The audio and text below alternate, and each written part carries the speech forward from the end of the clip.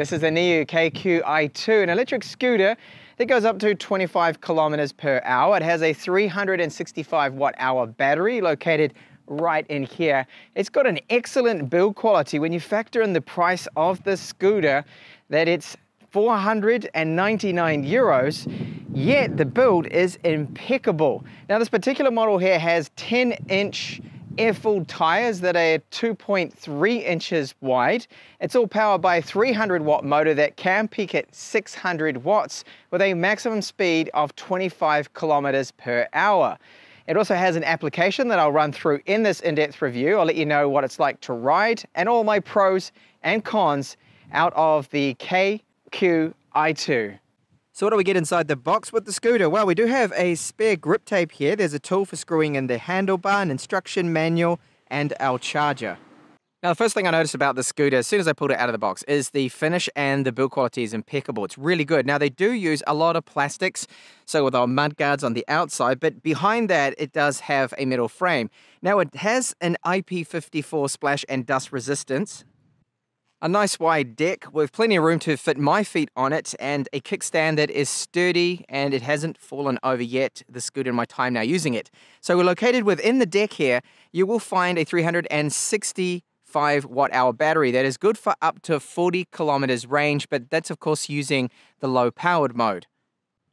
The KQi2 does have reflectors all over, which is really good for safety, and the rear tail light here is nice and bright. When you do brake, it does get a little bit brighter, and overall it can be seen and is nice and visible, so adding to our safety when you ride about on the scooter.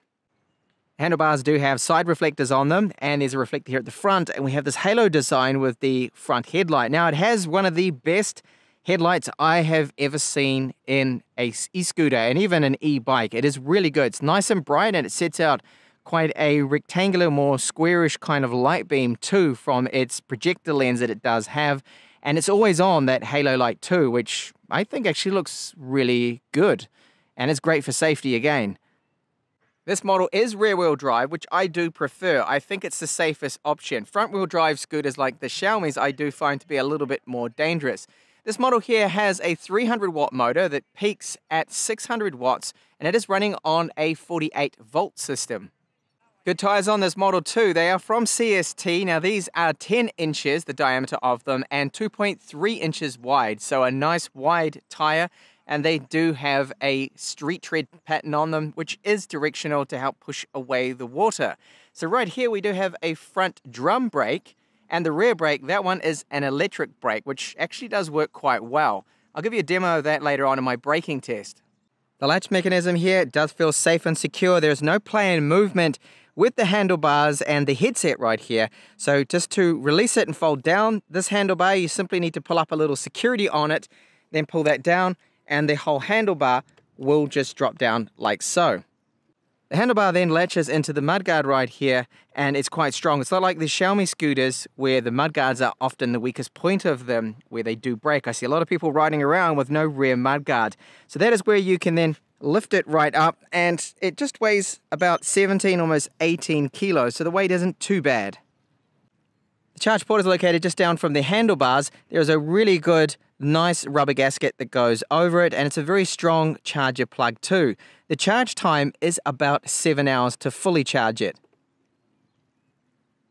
Now, my only real complaint with this scooter is this, the lack of lock grips. So these grips, they tend to move around a little bit, which to me is a little frustrating. I mountain bike a lot, I'm used to lock grips, and I just don't want grips that move around. Now we've got a bell right here, that's the lever of course for the front brake, but also activates that rear electric brake, and here is to accelerate. Now the screen, it's nice and bright, and you can actually read this display in direct sunlight. So here it's flickering a little bit, that's just on camera. It's something to do with my shutter rate and my settings there, and our power button. So you connect it up with Bluetooth to the application where you can see your mileage on it, all sorts of information, and I'll run over that now just quickly what you can expect out of the app.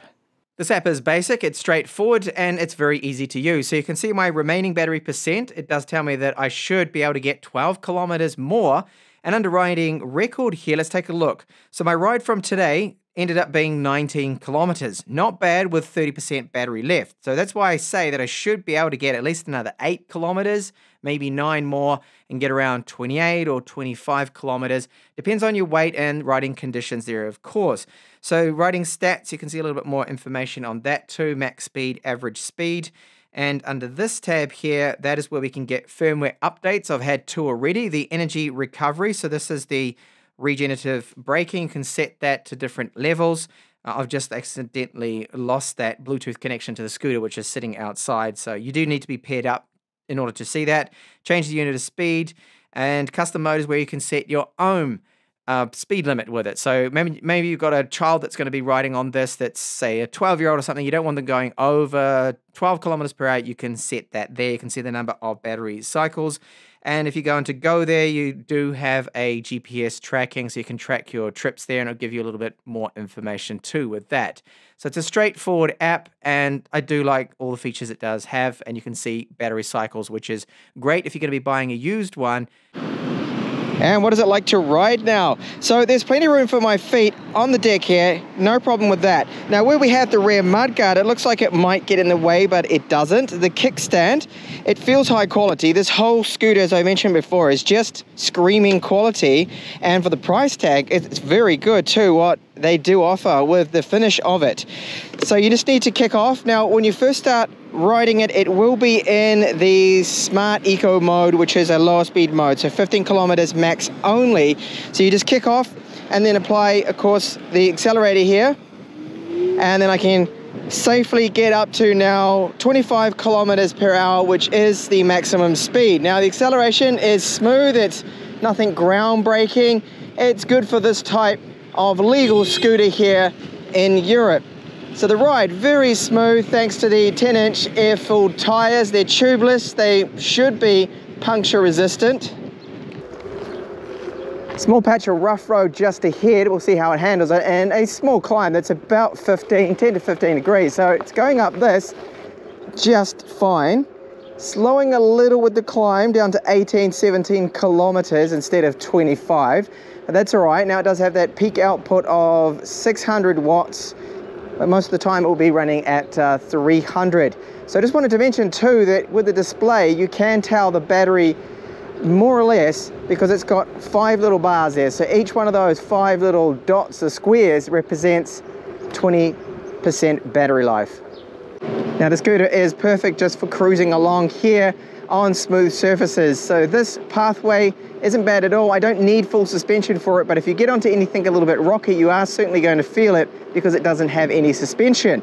Now with the accelerator, there is no cruise control on it. So if you hold it down, it's not going to maintain the 25 kilometers per hour, which is the EU legal limit here. As soon as I take my finger off it, it then starts to slow down with the regen braking, which you can adjust. So the regenerative braking, you've got 3 different level settings, so the light, medium, and strong.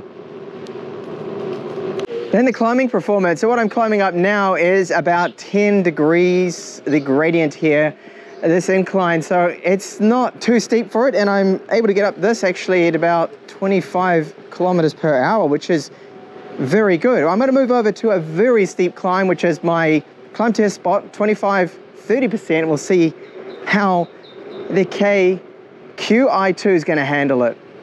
And it's going all right, 20 kilometers per hour so far, and 19. So it's slowing a little down to 17, 16.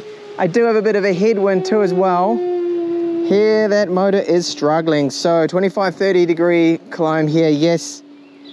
Just can do it now at 9, but not so good. Now this is what I expected because it's not a super powerful scooter. So for this, you are going to have to kick a little and it will really burn through that battery too with such steep climbs. Braking test now. So from this post here, full brakes. Not bad at all for a drum brake at the front and then a electric brake for the rear. So it's just using that motor. And of course I do have the regen on, so when I'm not pressing the accelerator and going downhill, it's going to regenerate a little bit of energy and help to charge the battery a tiny little bit.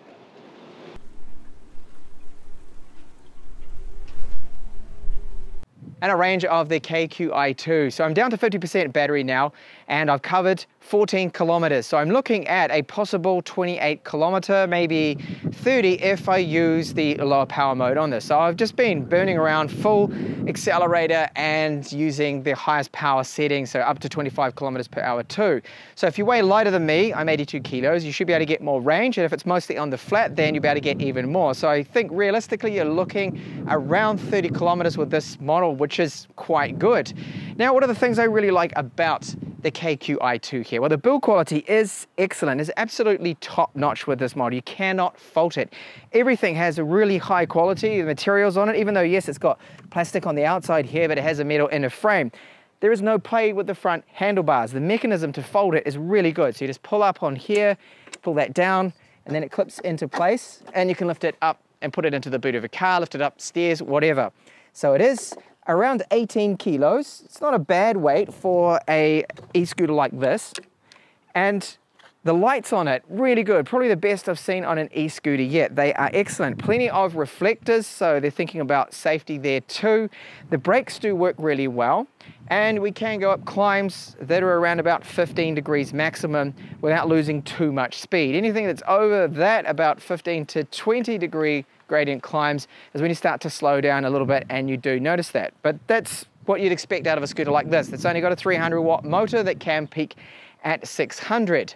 So the charge time is about 7 hours, and that's pretty standard there as well for 365 watt hour battery. What are the things I don't like then about the KQi2? Well, very, very minimal. They don't have lock grips on them. So these grips here, they're spinning around, and that kind of annoys me a little bit. I would swap them out and put some lock grips on. Not hard to do, very easy fix. The other is there is no cruise control. So when you're holding that down and you want to just maintain the same speed like other models offer, don't actually have it with this one, or I can't find it in the application. Now, the application is also very good. So it's really just two super minor cons there. For the €500 price this sells for, it is a fantastic e-scooter. So thank you so much for watching my review here of the KQi2.